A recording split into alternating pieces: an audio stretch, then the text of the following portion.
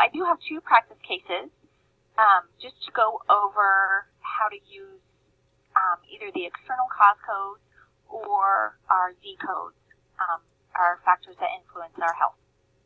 So both of the cases that I have on the practice have at least one of those. So let's look at this first one.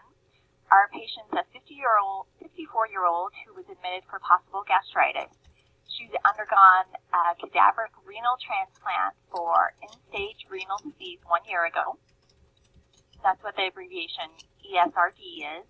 She was taken to the OR, so to the operating room, where an endoscopy of the lower esophagus and stomach was performed. There were patchy erythemas noted, so biopsies were performed.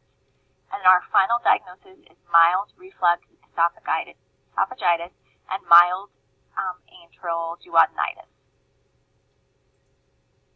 So what we need to code in this patient is both the reflux esophagitis and the antral duodenitis. So there's each going to be a code for each of those. And then she had this history, right? We just spoke of histories. She has a history of the renal transplant. So renal is kidney. So we're going to code a history of kidney.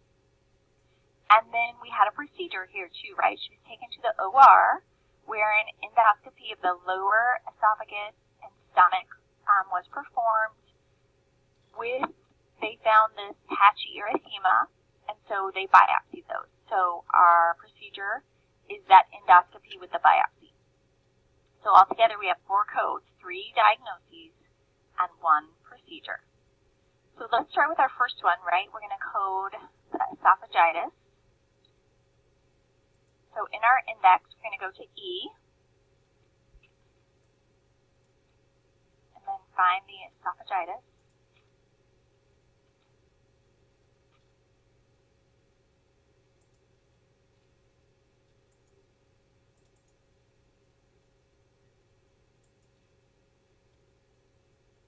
And so once we get there, ours said it was mild reflux. So we want to see if we can find mild reflux. I'm on page 136. And there is reflux, right? K21.0. So let's flip to the tabular and look at K21.0.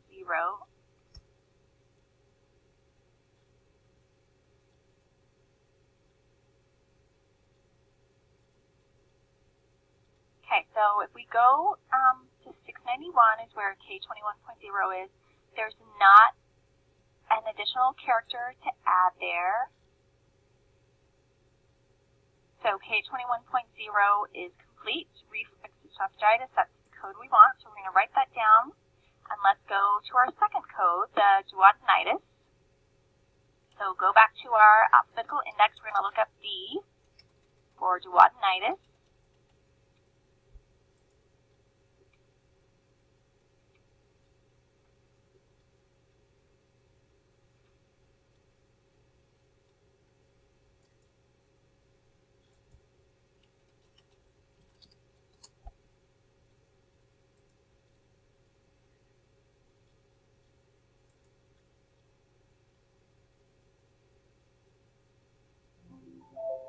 So page 122 in your alphabetical index is where duodenitis is.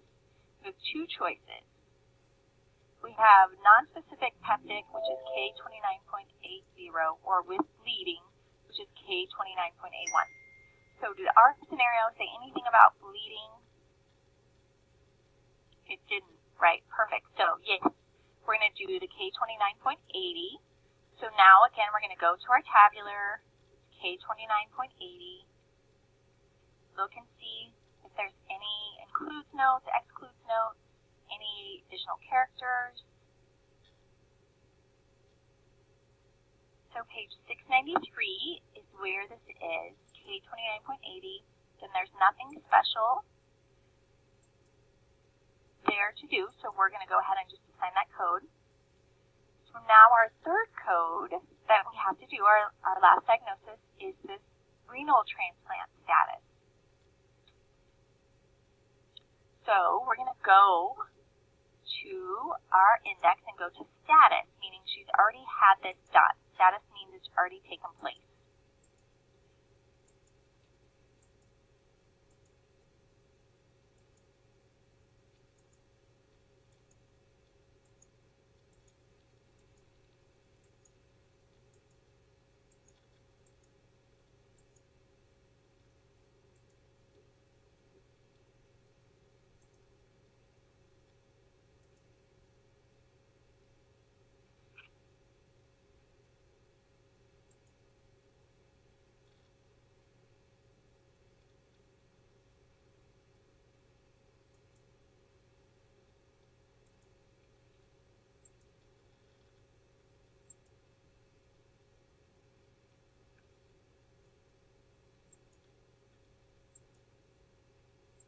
Or actually, let's go to transplant. That's an easier way to find out.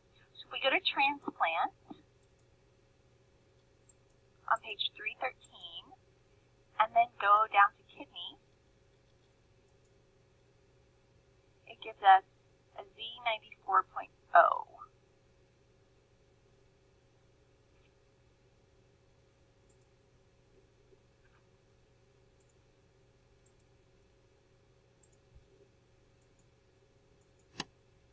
So now let's flip to Z94.0 in our tabular.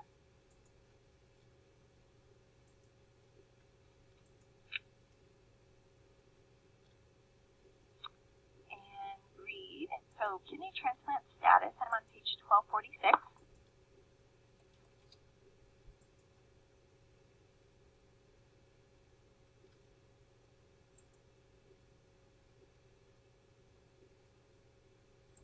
There's nothing special to do there, right?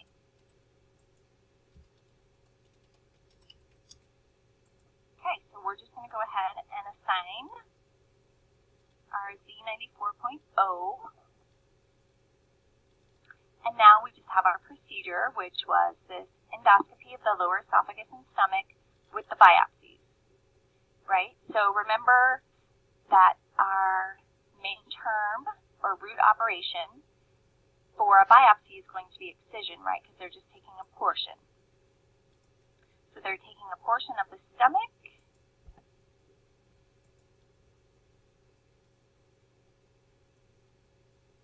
So in your PCS book, I'm going to look up excision. Let me grab my PCS book.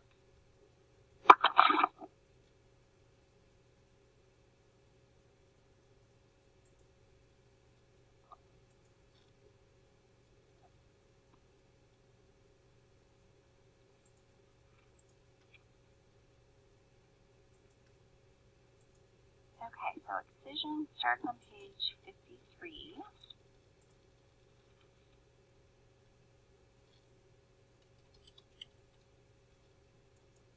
I'm going to do excision of the stomach.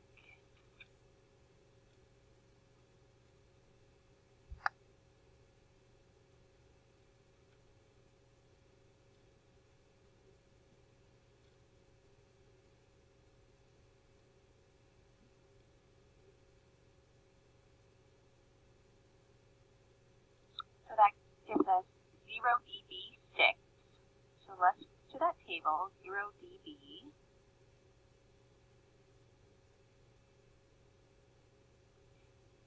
0 dB 6. And then if we do the approach, we know it was through a scope. So we're going to pick 8 via natural or artificial opening endoscopic, right? Because they put the endoscopy so down through the throat, through into the esophagus, right? So that's an artificial or natural opening. So our approach is 8. Then our device is Z, and our qualifier, because they did a biopsy, that's diagnostic. So our qualifier is going to be X. So our 4 codes are K21.0, K29.80, Z94.0, and then 0 dB68 DX for our procedure.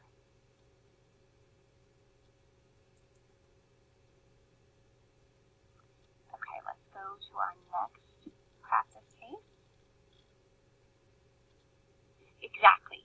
It's not an inspection because they did something, right? An inspection is just when they go in and look and don't do anything. Don't take a specimen, don't cut anything. They just really go in and look. Yeah. Yeah. So like you know, if the patient had a colonoscopy, you know, once you hit 50, you're supposed to have a colonoscopy, right? So if they'll go in and look, they don't see anything abnormal, they don't take any biopsies. Brushings and washings are things that they always do just so that they can see that's part of the inspection, but they actually cut tissue or, you know, find polyps and remove those kinds of things, move it from inspection to actual surgical.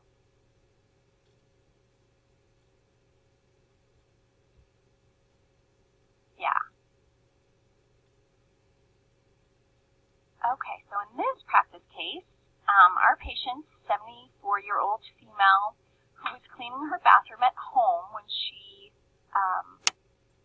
that should be slipped. I wasn't typing very well, obviously. Slipped and fell backward into the bathtub. She complained of back pain. She has had several similar falls in the past and lives alone in a single-family home. She was admitted and x-rays were taken, which did not reveal any fractures, but did show some degenerative disc disease of L4 and L5. She was treated for pain and discharged to home on day 2 with a home alert system in place. Her discharge diagnosis is lumbar sprain due to the fall and a probable TIA. Okay, so in this case, we have a lot to code, right? We have the sprain is our principal diagnosis.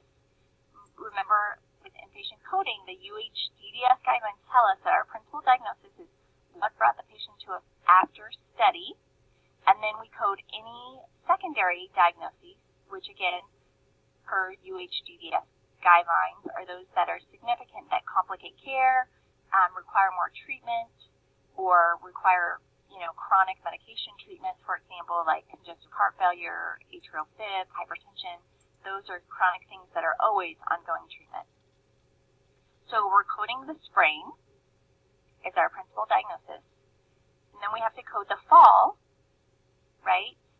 And since we know where the fall happened, it happened in her bathroom, right, in her bathtub at her own home. So that's our place. We also are going to code this probable TIA. Remember, in inpatient coding, we can code diagnoses that say probable, likely, suspected, rule out. We can never code ruled out, ruled with a D at the end, but we can code rule out in inpatient settings. Outpatient settings, we cannot code probable, possible, likely. Inpatient settings, we can. And the reason is because in an inpatient setting, you're taking the time to investigate these and work these up. Outpatient, that's not the case. So we're going to code the TIA. We're also going to code that she had this history of falls because that's pertinent to what's going on, right? If she's falling all the time, that's a concern. We're going to code what she was doing. So she was cleaning and she slipped and fell. So we're going to code her activity was cleaning. So there we go. So let's start with our sprain. So of course, go to our index.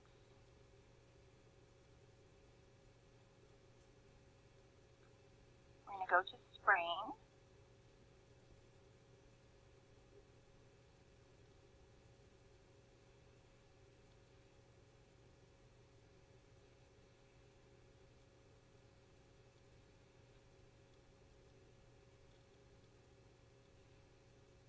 So under sprain, we're going to go to lumbar.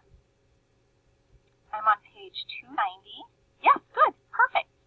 So S33.5, so we know there's a check mark, so we know we need additional characters, so we definitely go to our tabular, but you always want to go to the tabular regardless of what you're seeing that or not.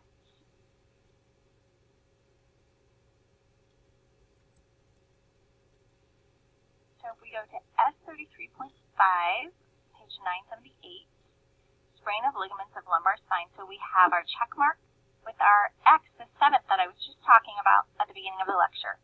So with that, we're going to do S33.5, so that's 4 characters. So we have to add 2 X's, right, for our placeholders for the 5th character and the 6th character. And then our 7th character, if we go to the beginning of S33, the category, we're going to pick A for initial encounter. So our first code is S33.5XXA.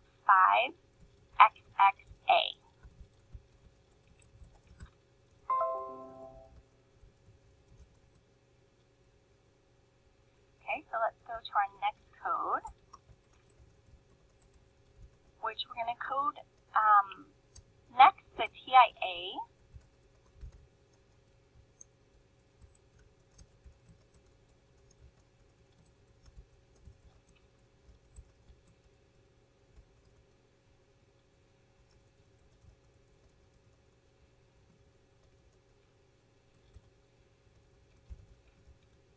So if we go to attack, it's on page 35. So under attack, we're going to go down to transient ischemic. And we see G45.9. Ours isn't specified, so we wouldn't pick the indented G45.8. We're just going to do the G45.9. Let's flip to the tabular and verify that code.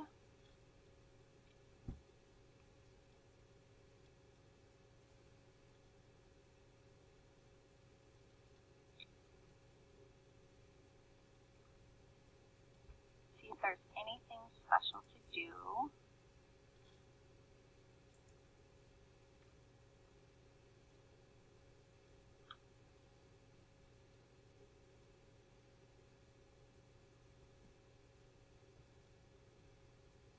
And there's not, right? So we're just going to do the G45.9 as our second code.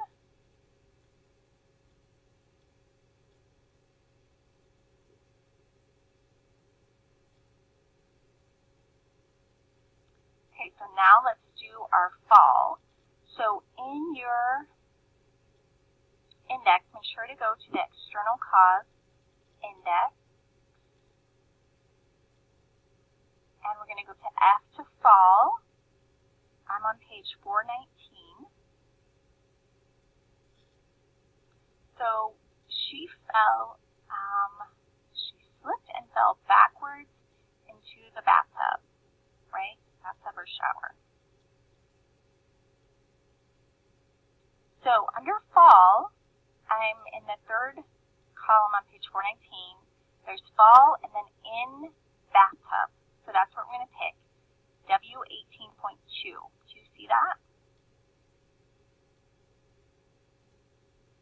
Okay, perfect. So W18.2, and then we have our check mark again to let us know that we need additional characters. So now let's flip to the tabular, W18.2.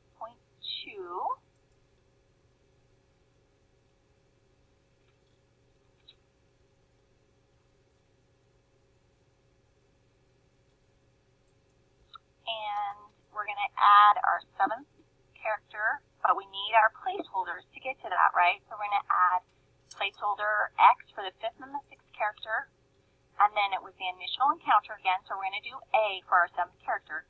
So our code for the fall is W18.2XXA. Okay, so we know where she fell, right? It tells us she was cleaning her bathroom at her home, and then it even told us it's a single family home.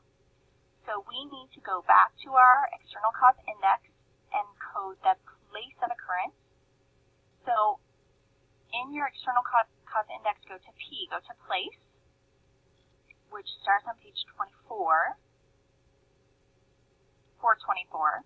And then page 425 is where we're going to be because it was her residence, right? Her own home. So we're going to go to residence, and then under that, we can pick house and single family. So our code is Y92.019. Again, we want to go to the tabular, verify, see if we need anything else with that code.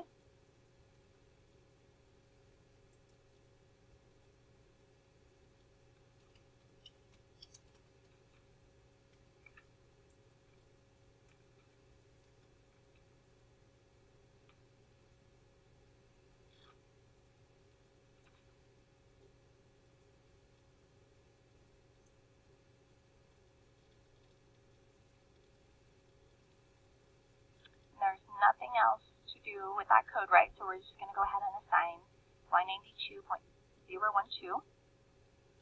Okay, now if we know the activity, we want to code that also. And we know the activity, she was cleaning her bathroom at home. So now we're going to go back to our external cause index, and we're going to go to A2 activity, which is on page 408, and then we're going to go to cleaning. So I'm on the third column of page 408, cleaning, and it says cleaning floor, Y93.E5.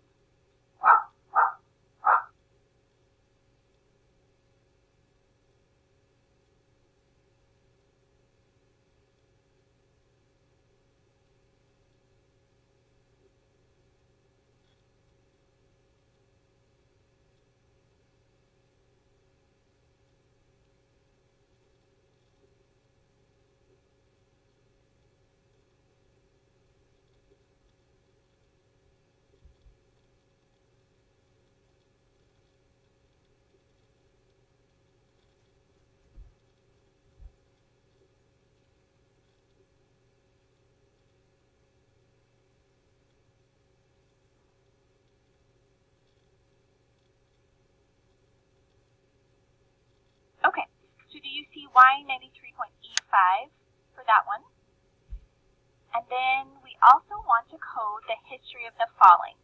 So we're going to go back to our regular index, to H, and go to history.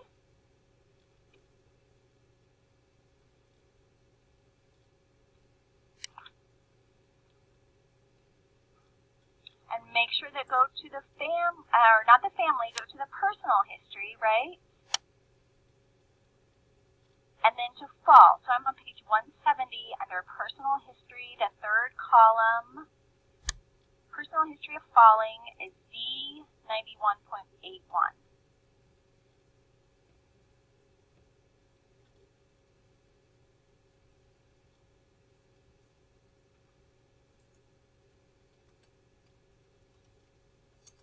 So altogether, we have the S33.5XXA, G45.9, W18.2XXA, Y92.012, D91.81, and Y93.E5. Okay, do you have any other questions?